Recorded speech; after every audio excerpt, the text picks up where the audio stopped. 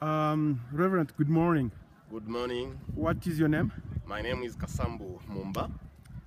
And what do you do in the United Methodist Church?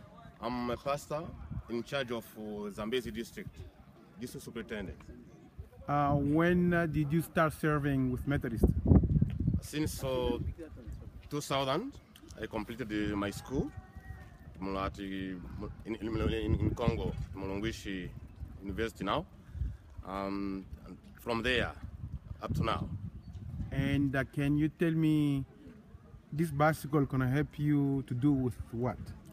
It's really a helpful gift received from you and to me, because it will to go long way, especially in my moving from my place to go around the districts. You said you are from what district?